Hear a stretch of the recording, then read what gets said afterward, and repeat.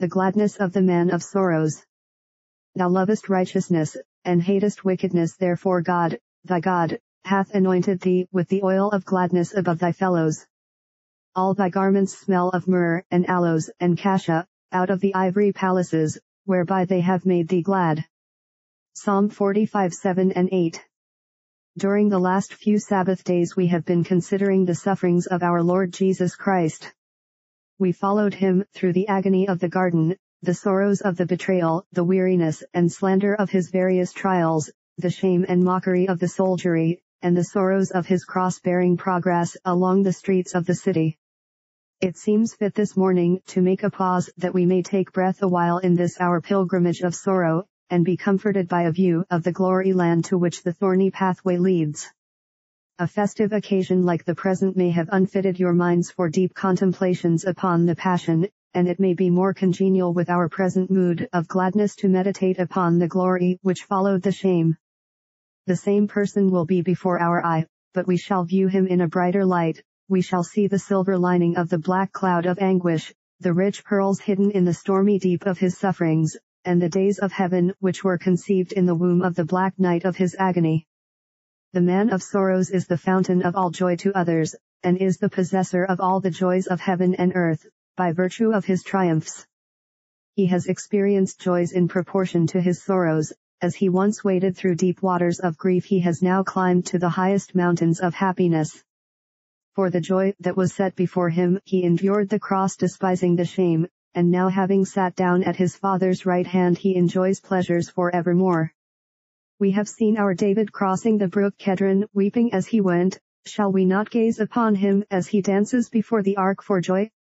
We saw him crowned with thorns. Shall we not go forth to meet him and behold him with the crown wherewith his mother crowned him in the day of his espousals, and in the day of the gladness of his heart? Oh, that while we muse upon these things our Heavenly Father may hear the prayer of our great Advocate, who once cried on our behalf, and now come I to thee, and these things I speak in the world, that they might have my joy fulfilled in themselves. Our text describes the joy poured forth upon our glorious King in a twofold manner. Our Lord is first made joyous by his Father. Thou lovest righteousness, and hatest wickedness, therefore God, thy God, hath anointed thee with the oil of gladness above thy fellows. But there is another joy, which he getteth not from one person, but from many. Read the next verse. All thy garments smell of myrrh, and aloes, and cassia, out of the ivory palaces, whereby they have made thee glad. Here both saints and angels unite to swell the ever-deepening and widening river of the Saviour's gladness. When we shall have walked by these still waters, and trodden these green pastures, perhaps we shall be prepared to say with the Apostle, and not only so, but we also joy in God through our Lord Jesus Christ, by whom we have now received the atonement, and we shall be qualified to sing with the spouse. We will rejoice and be glad in thee, yea, will remember thy love more than wine, the upright love thee. Come, my brethren, let us ponder that part of our Saviour's joy which is given him by his Father. To a degree the Redeemer possessed this joy even while he was here on earth. We are not sure that the early life of the Savior was full of sorrow. As he grew in wisdom and in stature, he also grew in favor both with God and man, and favor with God and man would probably give the youthful Jesus an unusual degree of holy happiness. When he entered upon his public ministry, sorrows in troops beset him, so that the countenance once fairer than the children of men, became more marred than that of any man, and at the age of 32 or 33 he was taken to be near 50, from the effect of labor, hardship, and woe. Yet, even in the days of his affliction, the great mourner was not utterly wretched. Even amid the wormwood and the gall there were drops of joy. When, in his baptism, the heavens were opened, and the Spirit descended, did that divine dove bring no peace, no comfort upon his wings? When the Father bare witness, This is my beloved Son, in whom I am well pleased, did those approving words from the opening heavens afford no satisfaction to the mind of the obedient Son? Brethren, the perfect nature of our Redeemer could not but rejoice exceedingly in the smile of the Father and the descent of the Holy Ghost. When in the wilderness, after the 40 days of fasting and of temptation, the angels ministered unto him, did they bring him no celestial joys, no consolations of God? Did he know no secret joys upon the mountain tops, where he communed with God at midnight? Was it no delight to him to utter sweet invitations and loving words of mercy? Surely those lips were blessed which poured forth benedictions, and there must have been some comfort in the hands which bound up the broken-hearted and opened the prisons of the captives. We read that Jesus rejoiced in spirit, and said, Father, I thank thee, that thou hast hid these things from the wise and prudent, and hast revealed them unto babes, even so, Father, for so it seemed good in thy sight. The doctrine of electing love stirred the deeps of his great soul, and made the floods clap their hands. The king shall joy in thy strength, O Lord, and in thy salvation how greatly shall he rejoice. Do you think, brethren, our Savior lived in this world, doing so much good, without receiving some joy in his acts of mercy? To teach, to labor, and to make men holy, must give joy to a benevolent mind. It could not be otherwise than pleasant to a good man to do good. If God delectateth in mercy, surely his express image must do the same. To restore the dead to their sorrowing relations, was this no satisfaction? Did the widow's grateful eye in the gates of Nain kindle no joy flashes in his heart? Did the thankfulness of Mary and Martha inspire no comfort in the life-giver? Think you that it was not gladsome work to feed the famishing multitudes? Who could look upon the feasting thousands without rejoicing? To heal the leper, to restore the lame, to give eyes to the blind and ears to the deaf, who could do all this and not be happy in distributing the boons? Surely, brethren, there were some hosannas in Jesus' ears, and though he could always bear the cry of crucify him, yet he must have felt the wondrous joy of doing good, which is one of the delights entailed on all self-sacrificing lovers of others. Bethink you, beloved, of his character, and surely he must have known the joy of being good, for there is a deep gladness in holiness, a blessed peacefulness in righteousness. The holiness of angels is their happiness, and although to a large degree the Savior laid his peace aside, yet there is a rest of soul, from which virtue cannot separate. Distractions of conscience he never knew, disturbance of mind, on account of sin, he did not feel on his own account, although as our substitute he was made sin for us. He suffered. Mark, I am not for a moment detracting from his sufferings. High mountains of grief I see, the eagle's wing cannot reach their summit, nor foot of angel climb their brows, but lo, I see leaping streams of pleasure running adown the rugged steeps, and amid the hollows of the desolate hills I gaze upon deep lakes of joy unfathomable by mortal line. Brethren, we have every reason to believe that our Savior permanently found a solace while on earth, in the consideration that he was doing his Father's will. He said, It is my meat and my drink, to do the will of him that sent me. Wist ye not that I must be about my Father's business? On several occasions the voice from heaven proclaimed the Father's good pleasure in his only begotten. Once the glory of heaven enwraps him on the holy mount, and during his whole life he had the presence of God until the moment of necessary desertion, when we find him, for the first and only time, crying, my God, why hast thou forsaken me? To do a work which he had contemplated from all eternity, to engage in an occupation which had always been most delightful in prospect, could not have been altogether and only sorrowful. It was a Passover with many bitter herbs, but with desire had he desired to eat of it. It was a baptism, and a baptism of blood, but he was straitened until it was accomplished. Of old, in expectation his delights were with the sons of men. Were there none in the work? Brethren, let your Lord speak for himself. Lo, I come in the volume of the book it is written of me, I delight to do thy will, O my God, yea, thy law is within my heart. In the glorious prospect which this great work opened to him when it should he completed, I am absolutely sure our Savior found comfort. Think not I speak too strongly, I have scriptural warrant. Turn to the 22nd Psalm, which is the soliloquy of Christ upon the cross, and you find him, after he bemoaned his desolate condition, comforting himself thus, all the ends of the world shall remember and turn unto thee, Lord, and all the kindreds of the nations shall worship before thee. All they that be fat upon earth shall eat and worship, all they that go down to the dust shall bow before him, and none can keep alive his own soul. A seed shall serve him, it shall be accounted to the Lord for a generation. They shall come, and shall declare his righteousness unto a people that shall be born, that he hath done this. He saw with prescient eye through the thick darkness which enveloped the cross, the rising of the bright sun of heaven's eternal noon. He saw, when he hung upon the cross, not only the mocking eyes of multitudes of enemies, but the loving eyes of millions of souls whom he should redeem from hell. He heard not only the shouts of the ribald mob, but the songs of blood-redeemed spirits. When he saw the lions, and heard them roar, was it not a comfort to the shepherd that he had kept the sheep, and none of them had perished? Indeed, my brethren, there is more than enough of evidence to prove that a rich anointing of gladness rested on the head of the man of sorrows. Still, dear friends, this may be viewed by some as a moot point. We allow that there is room for difference of opinion, but not so as to the great joy which Christ obtained after he had endured the cross, despising the shame. Let us enter into the secret joys of our beloved. Consider, my brethren, the work accomplished. Christ has borne the wrath of God. God is reconciled to his people. Death has been destroyed. Christ has risen from the dead. The dragon's head has been broken. The powers of sin have been subdued. Our Lord ascends to heaven with a shout. With the trump of the archangel, the glorified spirits accord him a triumphal entry. Lift up your heads, O ye gates, and be ye lifted up, ye everlasting doors, that the King of glory may come in.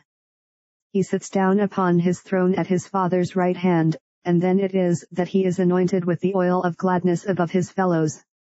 I should not have failed to remark that, as God, our Redeemer always possessed fullness of joy and pleasures for evermore, we are speaking of him in his complex person as man and God, and in his official character as mediator. It is his delight in this capacity which we now consider. The joy of the risen mediator laid, first of all, in this, that he had now accomplished a work which he had meditated upon from all eternity. Before the day star marked the dawn, before the calm of space had ever been stirred by wing of angel, or the solemnity of silence had been startled with song of seraph, Christ had purposed to redeem his people. It was in the eternal purpose of the great second person in the divine unity, from before all worlds, to redeem unto himself a people by price. What joy must it give him now that he can say, I have finished transgression, made an end of sin, and brought in everlasting righteousness. His heart had not only meditated, but had been mightily set upon his work. He had bound his people's names upon his breast, he had graven them upon the pylons of his hands. His ears were bored, for he intended to serve even until death. What if I say that, from before all worlds, he thirsted and panted that he might do the Father's will, and redeem his people from their ruin? Now, brethren, that desire which had been in him like coals of juniper, unquenchable, is now fulfilled to the uttermost. How can he be otherwise than anointed with the oil of gladness above his fellows, since none other ever purposed so firmly, or succeeded so perfectly? Consider, too, how great the pains which he endured, and we must believe the joy to be commensurate with the pain. In the accomplishing of his great purpose, he descended to the cross of deepest woe. Have I not tried to paint in my poor way the mysterious agonies of our blessed Savior? But I feel that I have failed. Now when all this had been suffered, what joy to look back upon it! Never day so bright as that which follows black darkness, never come so sweet as that which succeeds hurricane and tempest, never native place so delightful as to the long exiled pilgrim. So deep the sorrow, so high the joy, so unspeakable the grief, so unutterable the bliss.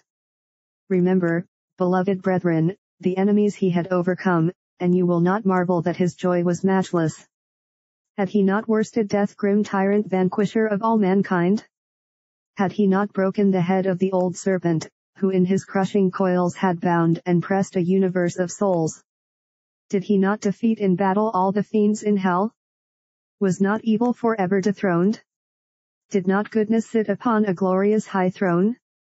Was not virtue exalted to the highest heaven, and sin cast down to the lowest hell in that day of the judgment of this world, when the prince of darkness was cast out? Behold, he might have said, I see Satan falling like lightning from heaven, the dragon bound with a great chain. Lo, hell's gates are shut upon the saints, the grave is rifled of its spoils, heaven is crowded with the saved, and earth purified from sin. O Jesus, thou mighty conqueror, thy glorious victories must surely give to thee, as they do to us, a blessed anointing with the oil of gladness. Our Lord possesses in heaven now, as perfect man, the joy of looking back upon a life without spot, or wrinkle, or any such thing, the satisfaction of seeing this perfect obedience covering all his people, till they stand lovely in his loveliness, the equal delight of observing the efficacy of his blood to wash the foulest, and make them whiter than snow, while his intercession scatters mercy in one everlasting shower upon the sons of men. Since his heart was love, his joy must be in deeds of love, and as he has become a fountain, always welling up with loving gifts towards the chosen sons of men, his delight must be unchanging like his nature, and unbounded like his divinity. God, thy God, hath anointed thee with the oil of gladness above thy fellows. We pause a moment, having tried to dwell upon the joy, to notice the cause of it. Thou lovest righteousness, and hatest wickedness, therefore God hath anointed thee. It seems, then, that the first cause why Jesus Christ has received fullness of joy lies in his having loved righteousness. This he did necessarily because of the spotless purity of his nature, this he did practically in the hallowed sincerity and integrity of his life. Of whom could it be said so truly as of our Lord, that the law of God was in his heart? How abundantly did he prove his love to righteousness, by vindicating it in his death, fulfilling in his own person all the sentence of divine wrath, taking upon himself all the curses which fell upon offenders. You cannot suppose righteousness to be more clearly manifested than in the living works of Jesus, nor more completely avenged than in the dying throes. How sovereign is that righteousness to which even the Son of God bowed his head and gave up the ghost. The world deluged with water, the plains of Sodom smoking with brimstone, the land of Egypt vexed with plagues, all these terrible things in righteousness manifest the justice of God, but none of them so solemnly as the voluntary sacrifice of Jesus. Our beloved loved righteousness indeed when he emptied out all his heart floods that he might make us righteous. Moreover, as in his life and death we see that he loved righteousness, we discern it too in the constant effect of his work. His gospel makes men righteous. Does it not give them a legal righteousness by imputation, a real righteousness by infusion, a righteousness which covers them with fine linen without and makes them all glorious within? The spirit of the gospel which we preach is to magnify that which is pure and lovely and of good repute. Wherever the Lord Jesus displays his gracious power, since yields the throne, purity wins the scepter, grace reigns through righteousness unto eternal life through the perfect sacrifice, the living power of Jesus. The text adds, thou hatest wickedness. A man's character is not complete without a perfect hatred of sin. Be ye angry, and sin not. There can hardly be goodness in a man if he be not angry at sin. He who loves truth must hate every false way. How our Lord Jesus hated it when the temptation came. Thrice it assailed him in different forms, but ever it was, get thee behind me, Satan. How he hated it when he saw it in others, none the less fervently because he showed his hate oftener in tears of pity than in words of rebuke. Yet what language could be more stern, more Elijah-like, than the words, woe unto you, scribes and Pharisees, hypocrites! For ye devour widows' houses, and for a pretense make long prayer. He hated wickedness so much that he bled that he might wound it to the heart, he died that it might die, he was buried that he might bury in his tomb, and he rose that he might forever trample it beneath his feet. Christ is in the gospel, my brethren, and you all know utterly that gospel is opposed to wickedness in every shape. No matter how wickedness may array itself in fair garments, and imitate the language of holiness, the precepts of Jesus, like his famous scourge of small cords, chase wickedness out of the temple, and will not let it have peaceful lodging in the church. So too, in the heart where Jesus reigns, what war there is between Christ and Belial. And when our Redeemer shall come to be our judge, in those thundering words, depart, ye cursed, which are, indeed, but a prolongation of his life teaching concerning sin, then shall it be seen, I say, that he hated wickedness. As warm as is his love to sinners, so hot is his hatred of sin, as perfect as is the righteousness which he completed, so perfect shall be the destruction of every form of wickedness. O thou glorious champion of right, and destroyer of wrong, for this cause hath God, even thy God, anointed thee with the oil of gladness above thy fellows. But, beloved, we must dwell for one moment upon another thought supplied by the text. The character of this joy is hinted at by way of comparison. God, even thy God, hath anointed thee with the oil of gladness above thy fellows. And who are his fellows? Suppose his fellows to be the kings and princes of this world, for the psalm is descriptive of Christ in his royalty. Well, is he not anointed with gladness above them all? Kings rejoice in their dominions, their extent and population. Our king looks from shore to shore, and from the river even to the ends of the earth, and of his dominion there is no end. Princes delight in the fame and honor which their office and deeds may bring them, but before the Lord Jesus Christ the fame of monarchs dwindles into nothing. His name shall endure forever, throughout all generations the people shall praise him. Monarchs delight in the riches and treasure which their dominions yield. Christ receiveth a wealth of love and homage from his people, before which the riches of Croesus become poverty itself. The daughter of Tyre shall be there with a gift, even the rich among the people shall entreat thy favor. Kings are wont to rejoice in the victories they have achieved. He that cometh from Edom, with dyed garments from Bozrah, traveling in the greatness of his strength, hath more joy than they. They boast the sureness of their throne, but thy throne, O God, is forever and ever. The inward thought of some kings may be that they are invincible in power, and that their will is law, but at the name of Jesus every knee shall bow, and his enemies shall become as the fat of rams, into smoke shall they consume, yea, into smoke shall they consume away. Good kings rejoice in the beneficence of their rule, and the happiness of their subjects. Our king may surely glory in the favors which he has scattered from his scepter. But time would hail us if we were to complete the contrast here. Kings of the earth, ye may take off your crowns, and remain uncrowned in the presence of lying Jesus, for on his head are many crowns. O, ye lords and mighty men, ye may lay down your dignities and honors, for ye are unhonored and undignified in the presence of him who is above his fellows. My brethren, where shall his fellows be found? Search ye among the wise, and who shall match the gladness of incarnate wisdom, for man's wisdom bringeth sorrow. Go yet, and travel among the famous, and who shall be compared with his illustrious name, where else is there a name so full of joy? Search out the mighty, who hath an arm like his. Go yet, and search among the good and excellent, who have blessed their kind by philanthropy, who among them is so anointed as the man of Nazareth. As the apple tree among the trees of the wood, so is my beloved among the sons. Standing as high above all the rest of men as the heavens are above the earth, he is, indeed, anointed with the oil of gladness above his fellows. I find that some interpreters read it, the oil of gladness for his fellows. The rendering is probably incorrect, but it bears a very truthful, sweet, and comfortable thought in it.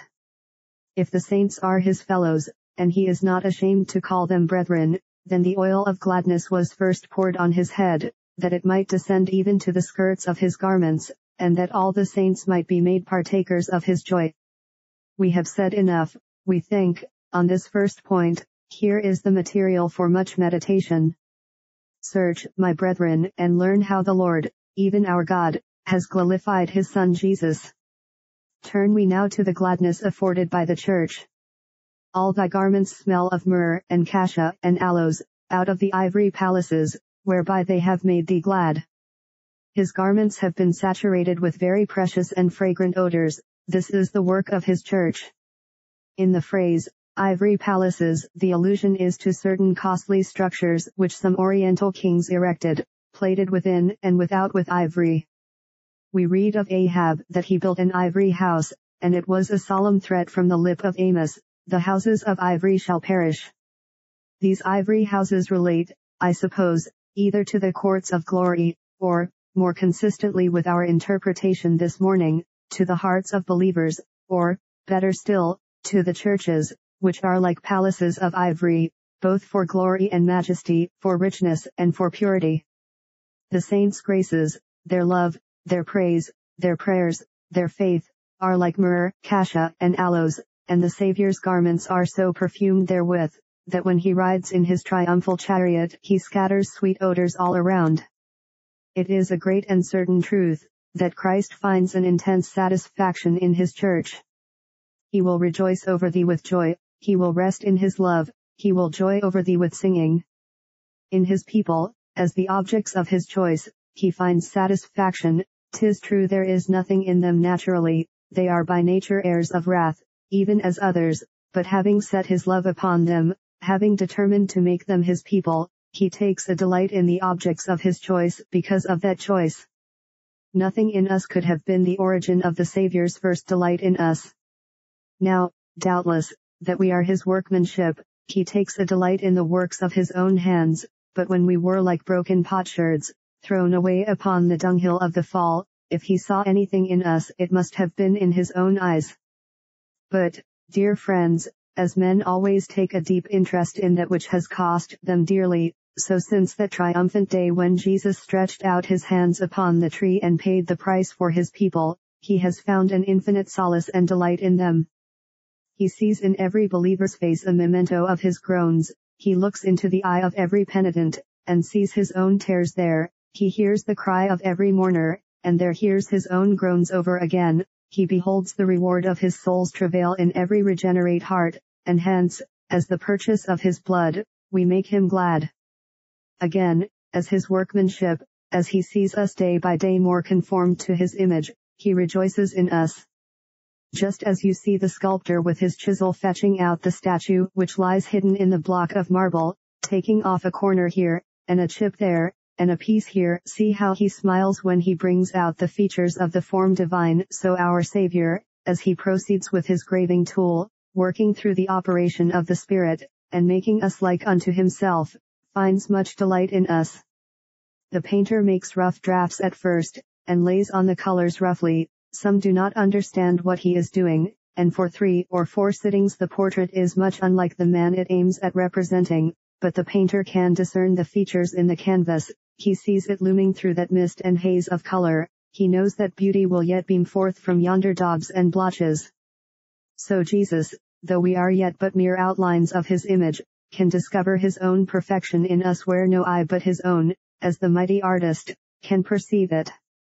Dear friends, it is for this reason, because we are the work of his hands, that he takes delight in us. Know ye not that we are his brethren, and brothers should delight in brothers? Nay, we are his spouse, and where should the husband find his comfort but in his bride? We are his body, shall not the head be content with the members? We are one with him, vitally, personally, everlastingly one, and it is little marvel, therefore, if we have a mutual joy in each other, so that his garments smell of myrrh, aloes, and cassia, out of the ivory palaces of his church, wherein he hath been made glad. Let us think how we can make him glad. Brethren, our love to Christ, we think it so cold, so little, and so, indeed, we must sorrowfully confess it to be, but it is very sweet to Christ. We can never compare our love to Christ with his love to us, and yet he does not despise it. Hear his own eulogy of his church in the song, Thou hast ravished my heart, my sister, my spouse, thou hast ravished my heart with one of thine eyes, with one chain of thy neck. How fair is thy love, my sister, my spouse! How much better is thy love than wine, and the smell of thine ointments than all spices. Thou art beautiful, O my love, as Tirzah, comely as Jerusalem, terrible as an army with banners. Turn away thine eyes from me, for they have overcome me. See, my brethren, his delight in you. When you lean your head on his bosom, you not only receive, but you give him joy. When you gaze with love upon his beauteous face, you not only receive comfort, but give delight. Our praise, too, gives him joy, when from our hearts we sing his name, and when gratefully, though silently, we breathe a song up to his throne. As princes are delighted with incense, so is Christ delighted with the praise of his people. And our gifts, too, delight him. As the son of our good queen accepts rich tokens of kindness from the people of his land, so our Lord Jesus is charmed with the offerings of his people. He loves to see us lay our time, our talents, our substance upon his altar, not for the value of what we give, but for the sake of the motive from which the gift springs. He takes far more delight in what we do for him than our Queen's son could take in splendid arches, or in the glorious pageantry of yesterday. To Christ the shouts of his people are better than the cheers of the most enthusiastic populace, and to him the lowly offerings of his saints are more acceptable than thousands of gold and silver. Forgive your enemy, and you make Christ glad. Distribute of your substance to the poor, and he rejoices.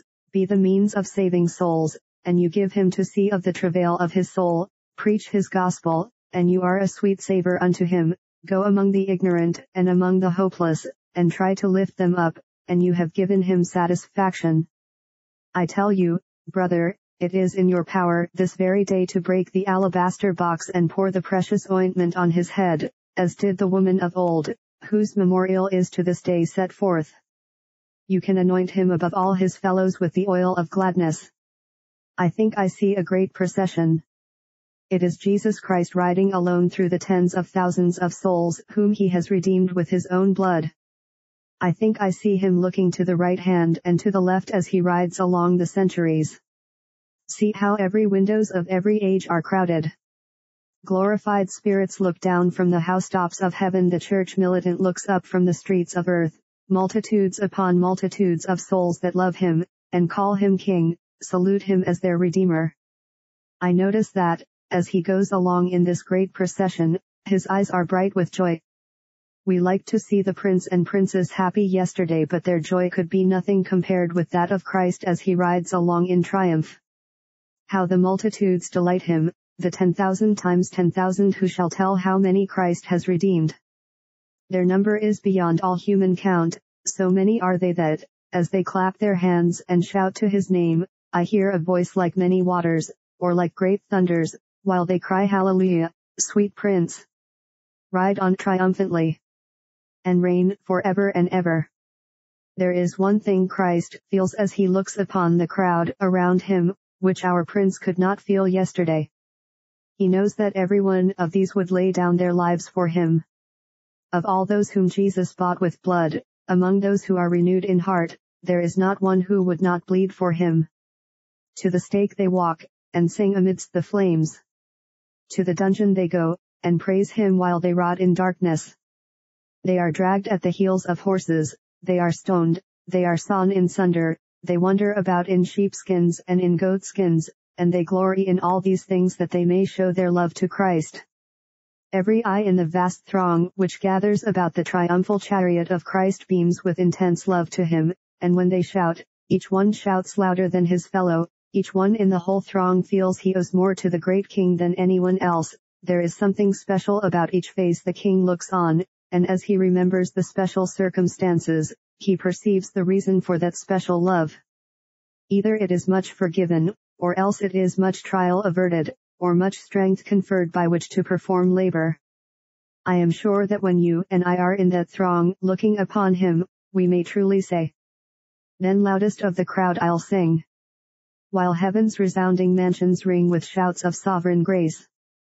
Ye did well to applaud your prince yesterday, but what had he ever done for you? What debt did you owe to him? Owed he not far more to you? But our King, as he rides along in the midst of the joyful hosts of the blood-bought, has this upon his mind: I bought all these souls with my blood. He recollects, as he looks upon them, where they would have been but for his grace, and the very pangs of hell must add joy to his soul, when he remembers that he saved them from passing into the pit. He recollects, too, what they once were, how full of sin, what enemies to God, how they crucified him, how they trampled on his precious blood, and now he sees them bowing before him, too glad to catch but a glimpse of him as he rides by, too happy to be as the dust of his feet if he will but honor them by treading upon them that he might be lifted the higher. O my brethren, we love the Lord Jesus Christ, and our hearts give him a reception such as never was accorded to earthly prince. Pile the arches. Pile the arches. Let hearts pour forth their life-blood, if in no other way the banners can be dyed red. Strew the streets, Strip off your garments if in no other way the pageant can be made illustrious. Bring forth the royal diadem, and let every saint renounce wealth and comfort if by no other means Jesus can be crowned. Empty heaven, if by no other way Jesus can be attended with guards of honor.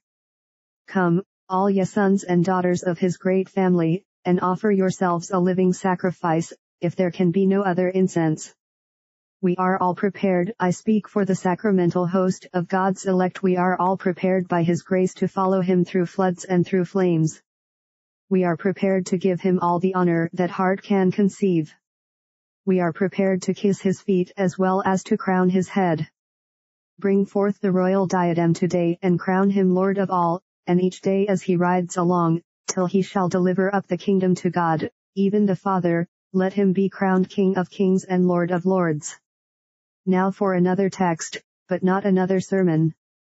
It is in the 4th verse of the 1st chapter of the Song of Solomon, we will be glad and rejoice in thee. God has made the king glad, and his saints make him glad, let us be glad too. But let us mind that our gladness is of the right sort. We will rejoice and be glad in thee.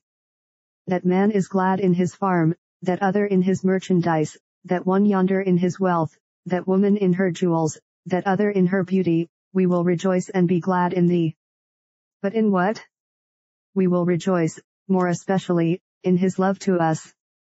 You remember Jesus Christ said to Simon Peter, Simon, son of Jonas, lovest thou me more than these? Interpreters read that 2 ways. Some think he meant, lovest thou me more that thou lovest these nets, and this fishery, and this thine earthly calling and these thy friends. I think I hear Jesus Christ speaking this morning, and he says, my people, I love you more than these. He points to spirits that once stood around his throne, angels that have sinned, they fell like lightning from heaven, and there they lie in flames, and Christ says, I loved you more than these, I let these perish, but I saved you. Pointing to the kings and princes of this world, the great, the mighty, and the learned men, and to all the nations that sit in darkness, he says, I love you more than these, I gave Ethiopia and Saba for you. Then taking a higher range he joins to heaven. There sit the angels before the throne, and he says, I loved you more than these, I left their company for yours. He bids you listen to their harps and to their songs, and he says, I loved you more than these, I left all these melodies that I might be able to meet your groans. Yea, he points to his own throne, so bright with glory that mortal eyes scarce dare to rest upon it, and he says, I loved you more than these, for I left the glory of my throne that I might redeem you with my blood. Saint, will you not join with me? Shall we not both say, Savior, blessed be thine unexampled love? We will rejoice and be glad in thee. But some interpreters read the text, lovest thou me more than these? Lovest thou me more than these others love me? Jesus speaks today to us, I have loved thee more than these, thy mother loved thee, strong were her pangs when thou wast born, and anxious her cares when she nursed thee at her bosom, but I have loved thee more than these, and thy brethren loved thee, and thy sisters, born of the same parents, they watched over thee with delight, and they have been ready to help thee in thy time of need, but I have loved thee more than these, and thy husband loved thee as his own soul, he has cherished thee, and has been ready to lay down his life to give thee back health when thou hast been sick, but I have loved thee more than these thy children. 2. Have loved thee, they have climbed thy knee and smiled upon thee for all thy kindness to them, and they have strengthened thine old age, and thou hast leaned upon them, as upon a staff, when thou hast been tottering with weakness, but I have loved thee more than these, and thou hast had a joyous companion, a dear friend who has been with thee from thy youth up, and has never lifted his heel against thee, and thou hast had thine intimates and thy familiars who went up to the house of God with thee, and talked cheerfully by the way, but I have loved thee more than these. I think I hear him say to me, there are some in this congregation who would pluck out their own eyes to give them to thee, they love thee, for thou art their spiritual father, but I have loved thee more than Theses. And he points to all the good men that have ever tried to teach you, to all the comforters who have given you joy, to all the helpers that have aided you on the road to immortality, and he says, I have loved you more than these. Well, if his love be matchless like this, we will rejoice and be glad in him. I have nothing else to rejoice in, the Lord know it. I cannot rejoice in myself, there are so many sins and so many doubts, but I will rejoice and be glad in him if he loves me like this. He has finished the work for me, given me a perfect righteousness, washed me in his blood, taken off his robe to clothe me, given his life that he may make me live, entered the grave to bring me out of it, and said that I shall shortly be enthroned with him above the sky. I will rejoice and be glad in him. When King Solomon was crowned, all the people rejoiced, and shall we be mourners when Christ sits upon his throne? Let the heaviest heart begin to leap, and if you have to bear your burdens tomorrow, yet to throw them off today. We will rejoice and be glad in thee. I should not like one Christian to go down these aisles this morning without some light of heaven's brightness on his cheek, without some note of heaven's music in his ear. Oh, says the Christian, yes. I will, the cross is heavy, but I will hope beneath it, the furnace is hot, but I will sing in it, the way is rough, but I will tread it with light footsteps, for I will rejoice and be glad in him who has loved me and given himself for me. Well, you see, there is a glad Christ in heaven, and here is a glad church on earth. There is Christ anointed by his Father, here are his people sharing that anointing, here is Christ giving you joy, and you giving Christ joy. Belt the world with happiness, fire zodiac with joy. Lift up the ladder of your songs, while the bottom rests on earth, let the top reach to heaven, and ye angels of God, hold fellowship today with God and with us through the joy and peace which God the Father gives us, while we rejoice and are glad in him. I would you all understood this subject, but some of you are strangers to it altogether. Remember, there is no joy anywhere but in Christ. It is all poor mockery which you get elsewhere. Jesus Christ is to be had, and whosoever believeth in him shall not perish but have everlasting life. The Lord give you his benediction, for Jesus' sake. Amen.